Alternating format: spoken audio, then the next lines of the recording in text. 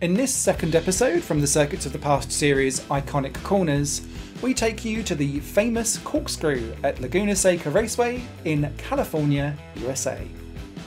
Few turns in the world of racing can claim the mix of awe, fear and excitement that the Corkscrew inspires. In this episode we'll explore its history, the technical challenge it presents, and some of the more memorable moments that have unfolded on this infamous piece of asphalt. Laguna Seca, officially named WeatherTech Raceway Laguna Seca, was built in 1957 and it quickly became one of America's most beloved racing circuits. Nestled in the rolling hills of Monterey County, the track spans 2.238 miles or 3.602 kilometres and features 11 turns. Yet one corner that stands literally above the rest is Turn 8, known simply as the Corkscrew. The Corkscrew itself was introduced as part of the original design and has become synonymous with Laguna Seca's identity. This corner is infamous for its dramatic elevation change, where drivers plunge nearly 59 feet, which is equal to 18 metres, between the highest point at Turn 8 and the lowest point at Turn 8A, which is just a few hundred metres of the track later. This is the equivalent of a 5.5 storey drop, an unparalleled feature in motorsport. What makes the Corkscrew so difficult then?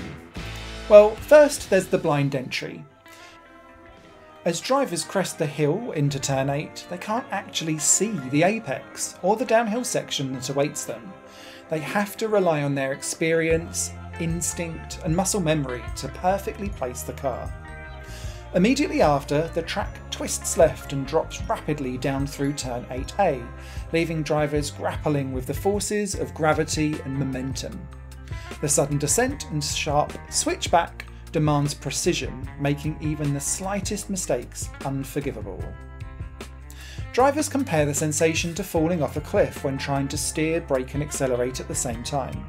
The steepness of the drop, combined with the tight layout, means that there is very little room for error, and I'd imagine a heart-in-your-mouth moment. Perhaps the most famous incident to ever occur at the Corkscrew was Alex Zanardi's bold move on the 1996 kart race.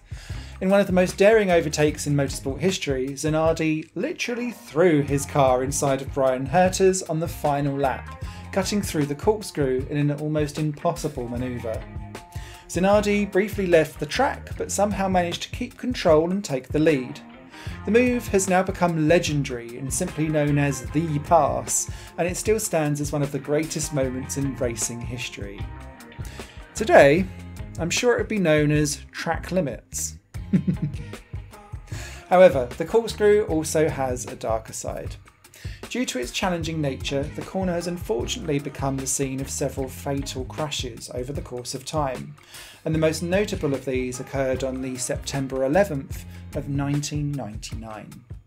Gonzalo Rodríguez, a promising Uruguayan driver, tragically lost his life during a practice session for the 1999 kart race at Laguna Seca. Rodriguez's car failed to slow before the Corkscrew, sending him off the track and crashing violently into a concrete barrier. The impact caused his car to flip over, and Rodríguez sustained fatal head injuries. His death was a heartbreaking moment for the motorsporting community, highlighting the dangers of what the Corkscrew brings and leaving a lasting void in racing. Today, the Corkscrew remains a defining feature of Laguna Seca. It is a corner that every driver dreams of mastering and that every fan dreams of witnessing firsthand. It has become the place of both triumph and tragedy, a test of skill that separates the great from the good. Whether it's a bold overtake, a close call, or a heart-stopping crash, the Corkscrew continues to shape the narrative of motorsport at Laguna Seca. This video only scratches the surface of what makes the Corkscrew special, so let us know what your special moments of the corner are down below. Stay tuned as we continue to explore more iconic corners of the world of motorsport, and don't forget to subscribe to the channel so that you can hear of more stories of other great race circuits and corners from around the globe, past and present.